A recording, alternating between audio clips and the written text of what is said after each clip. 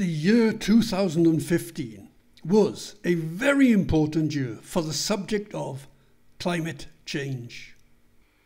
The United Nations 2030 Agenda for Sustainable Development was developed September 2015, while the Paris Agreement was developed December 2015. Goal 13 of the 2030 Agenda is to take urgent action to combat climate change and its impacts. The specific goal of the Paris Agreement is to limit global warming to well below 2, preferably to 1.5 degrees Celsius, compared to pre-industrial levels. 3 years later, a special report was published by the IPCC that predicted global warming is likely to reach 1.5 degrees Celsius between 2030 and 2052 if it continues to increase at the current rate.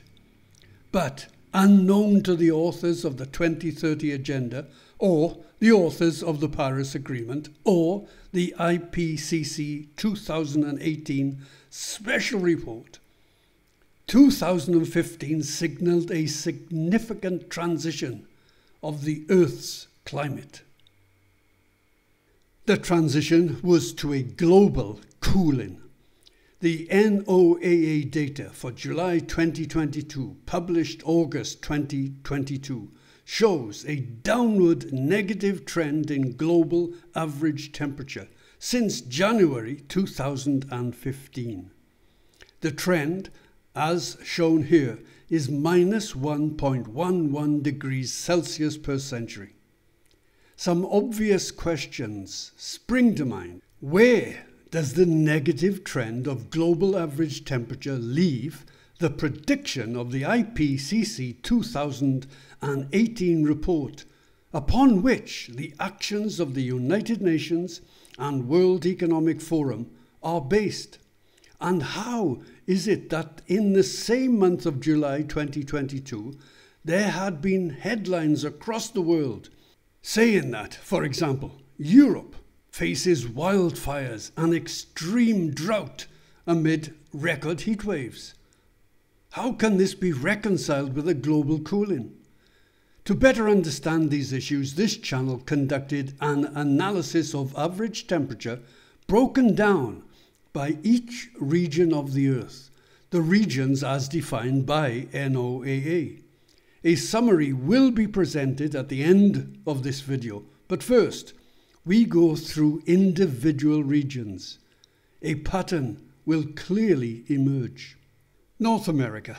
The North America region has, since 2015, been on a negative average temperature trend of minus 9.18 degrees Celsius per century. This is a very sharp trend indeed. It is interesting to note when negative trends for each region began. The trend for North America began 2010. Since 2015, South America has been in a negative trend of minus 4.13 degrees Celsius per century. Its downward trend began in 2014.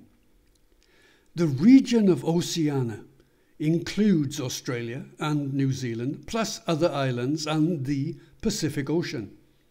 It registered a negative trend since 2015 of minus 3.22 degrees Celsius per century. The negative trend started in 2013. The Atlantic MDR, or Main Development Region, 2015 trend was minus 0.74 degrees Celsius per century. From 2015, the negative trend in the Caribbean islands was minus 2.29 degrees Celsius per century. The trend started in 2014. A quite remarkable negative trend of minus 11.97 degrees Celsius was recorded for the East-North Pacific from 2015 and started 2013. The Gulf of Mexico The rate from 2015 was minus 2.37 degrees Celsius per century. From 2015, the Hawaiian region showed a very sharp negative trend of minus 10.58 degrees Celsius per century, which started 2 years earlier in January 2013. The world's second largest continent of Africa began its negative trend 2015 at a rate of minus 1.69 degrees Celsius per century. There remain 2 more regions. These regions did not begin a negative trend from 2015 or before, so we will at this juncture pause to summarize the 9 regions that did.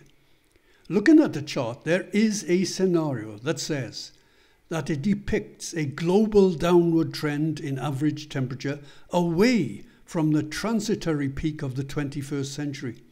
The trend began in North America and has gradually swept over most of the planet. But just as informative, if not more so, are the various rates at which this wave of transition is taking place. These 5 regions, in particular, show remarkably steep negative trends. And all regions, apart from one, exceed the global average negative trend of minus 1.11 degrees Celsius per century.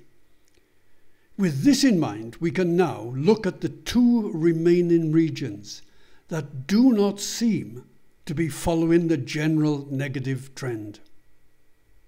Europe has experienced a positive trend in average temperature since 2015 of plus 2.11 degrees Celsius per century.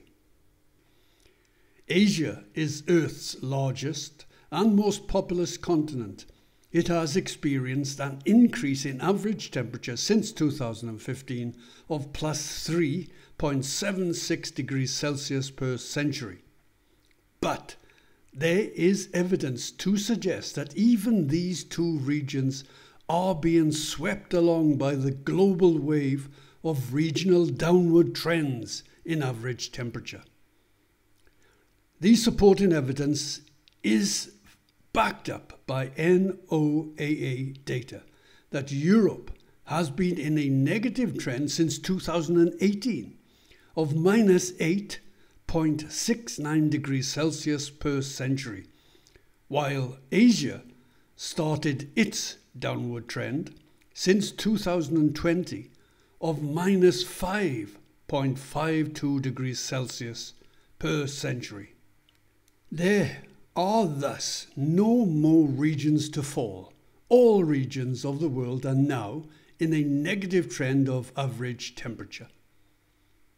A pause for reflection.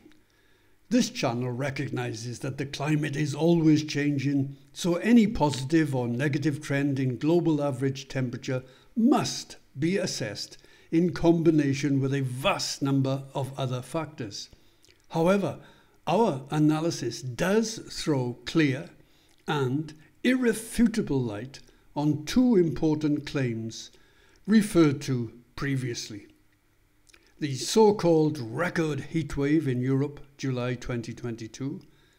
This IPCC statement in its 2018 special report. First, Europe in July 2022. Quite simply, it was not a record heatwave. July was not exceptionally hot. Here are the NOAA average temperature anomalies for Europe, July 2022, from 2015 onwards. The anomaly for July 2022 was 1.87 degrees Celsius, which is less than the previous year, 2021, and less than 2018. If we go back to the year 2000 for July only anomalies, 2022 was less than 2021, 2018, 2014, 2010 and 2006. More importantly, we now move on to the IPCC Special Report Statement. Global warming, it says, is likely to reach 1.5 degrees Celsius between 2030 and 2052 if it continues to increase at the current rate. This statement lies at the very heart of the Paris Agreement and the United Nations 2030 Agenda. But it is manifestly wrong. It makes the crucial qualification if it continues to increase at the current rate. But it is absolutely certain that global temperature is not increasing at the rate used by the Paris Agreement and the UN 2030 Agenda, both of which were conceived in 2015. And neither was it used by the IPCC Special Report in 2018. In fact, the global average temperature of the planet has been on a negative trend since 2015. It is not increasing at the same rate. It seems a simple matter of good science and simple common sense that in the light of the latest data, a corrective action should be made to this forecast and the plans put in place because of it. These plans are the 2030 Agenda and the Paris Agreement. But far from changing these plans, the Secretary General of the United Nations, Antonio Guterres, and Klaus Schwab, the Executive Chairman of the World Economic Forum, formed a partnership in 2019 with the objective to accelerate the implementation of the 2030 Agenda for Sustainable Development. An urgent correction to these plans must be made, for these plans were made from ignorance of these facts. By the way, a link to the charts in this video will be provided in the video description. This community combines the topics of climate change, COVID-19 and the New World Order. If you would like to join our community, you can find us on locals.com. The New World Order. This link will take you directly to our site.